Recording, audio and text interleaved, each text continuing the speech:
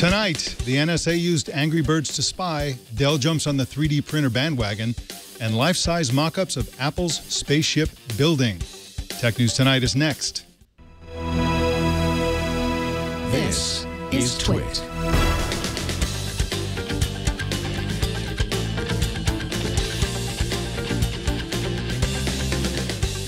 This is Tech News Tonight, Show 11 for January 27th, 2014.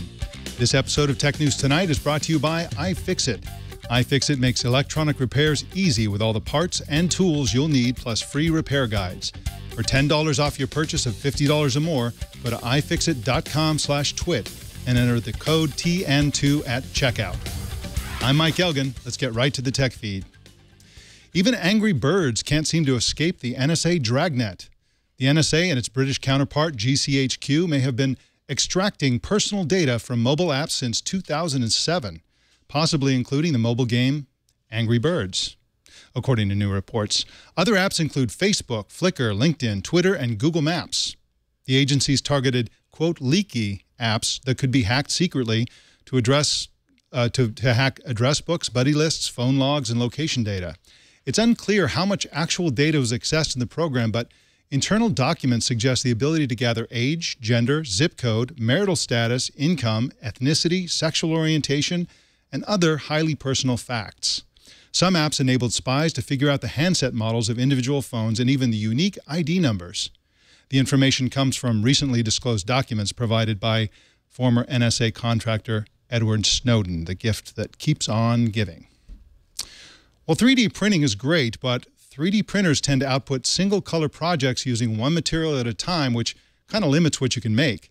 But today, a 3D printer company called Stratasys announced a product that can print with several materials and multiple colors for the same print job.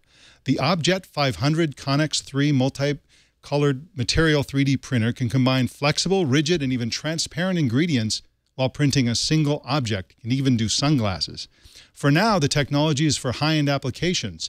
Each printer will cost $330,000 when they ship later this year.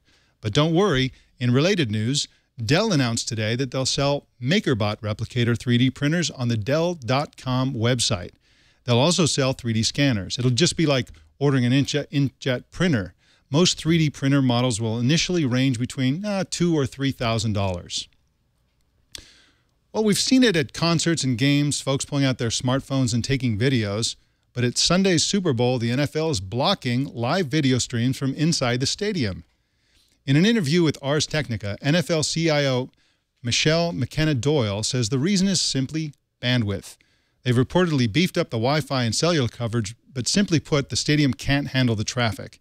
Of course, you can always watch the game on Fox or their streaming broadcast, and for those in the stands, there's always the Jumbotron. Apple made a prototype of its future spaceship campus. Where these buildings are and why Apple made them, coming up.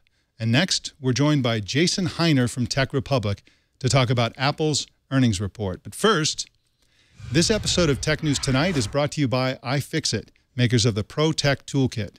The ProTech Toolkit contains 70 tools to help you with almost any repair or project. It includes iFixit's 54-bit driver kit with standard, specialty, and security bits. It also includes ESD-safe precision tweezers, an anti-static wrist strap, and opening tools to get inside any phone, notebook, tablet, or game console. Lightweight, compact, and durable, it's the gold standard for electronics work from garage hackers to the CIA and even FBI. But more importantly, iFixit's unique tools are used by repair technicians everywhere. Backed by a 1-year warranty, the ProTech Toolkit is only $64.95. With iFixit, you can fix it yourself. Visit ifixit.com/twit for all the repair parts and tools you'll need, plus free repair guides. Enter the code TN2 at checkout to save $10 off any purchase of $50 or more. That's ifixit.com/twit, and make sure you use the code TN2. Well, with us today to bring context to Apple's earnings call is Jason Heiner, the global editor-in-chief of Tech Republic and global long-form editor of ZDNet for CBS Interactive. Welcome, Jason. Hey, thanks for having me here, Mike. Enjoy it. Apple announced fourth quarter 2013 earnings today, and the company sold a record 51 million iPhones and 26 million iPads. Yeah. They also beat expectations. So why were investors disappointed? Yeah, well, It's mostly because the growth, I think the fear among analysts and investors and Apple observers is that the growth is slowing a bit. I mean, if you look, Apple's still a remarkably profitable company. They're the most profitable company in the technology industry. They do a great job at what they do, selling devices, selling primarily smartphones and tablets, and a few computers here and there. Although that market has not been growing very quickly for them for a while. But smartphones, if you look at Apple, kind of year over year, comparing fourth quarter, which is when all the big money is made, right? It's usually right after they've announced their updates to their products, and it's also the holiday season, and it's when they sell the most devices. So this year over last year, the iPhone, for example, they sold 51 million iPhones, a lot of devices, right, for Q4.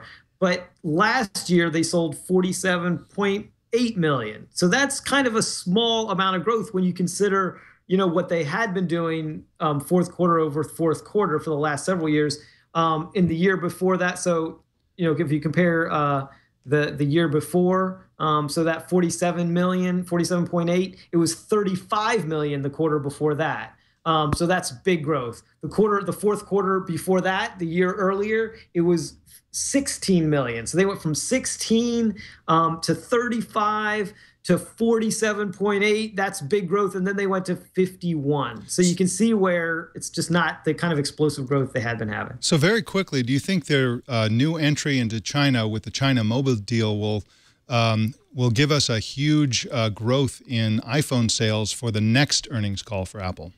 Yeah, that's the big question. Can they blow it open in China? There is doubts.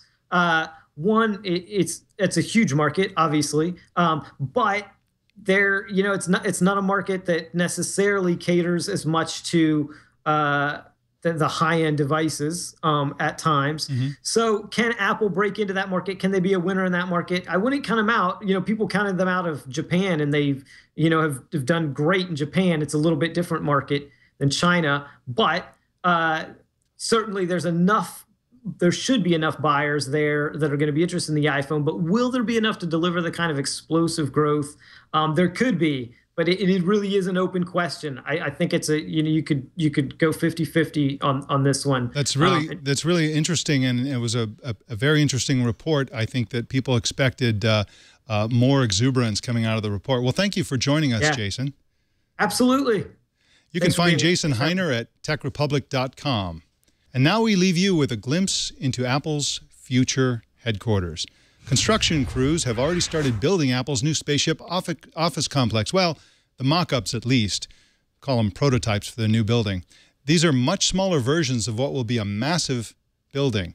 The structures give Apple the opportunity to, quote, test construction methods, tolerances, and the visual appearance of precast concrete elements, unquote. The final 9,000 square foot design will be 4 stories tall, and these models are only 1 story. One interesting note, the property where these photos were taken is only a few blocks from the new campus location. Well, that's it for this edition of Tech News Tonight. Don't forget to subscribe to the podcast for this show at twit.tv/TN2. Our next newscast is tomorrow at 10 a.m. Pacific. I'm Mike Elgin, and good night. Bandwidth for Tech News Tonight is brought to you by Cashfly.com.